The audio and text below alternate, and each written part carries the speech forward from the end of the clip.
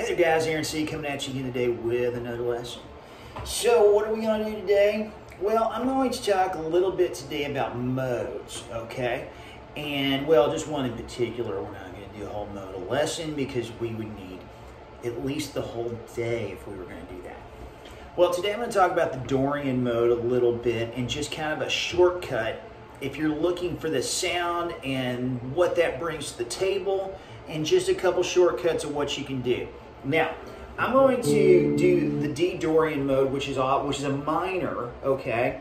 In relation to the key of C, it's the second one, okay? So that's going to go D, E, F, G, A, B, C, D, okay? E, F, G, A, B, C, D, and then you can throw the E and the F in there too.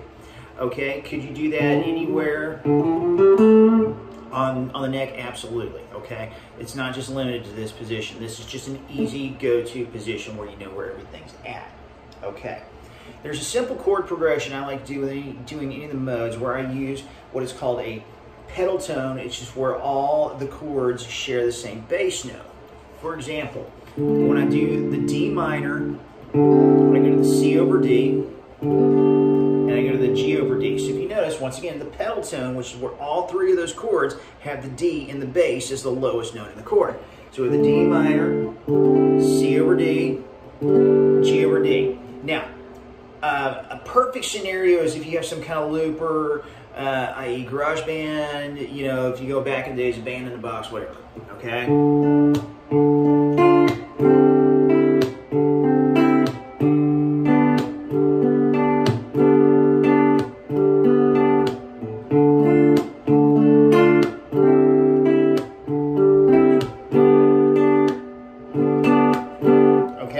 So that's what we do there, okay? That would be just a good little thing.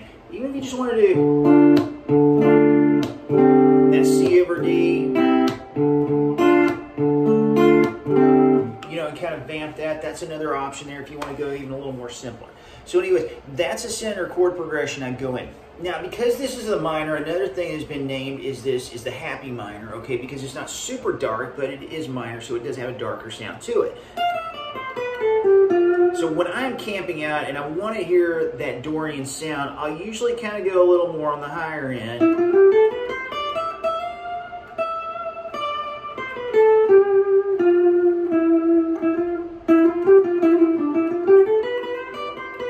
I might throw some octaves in there.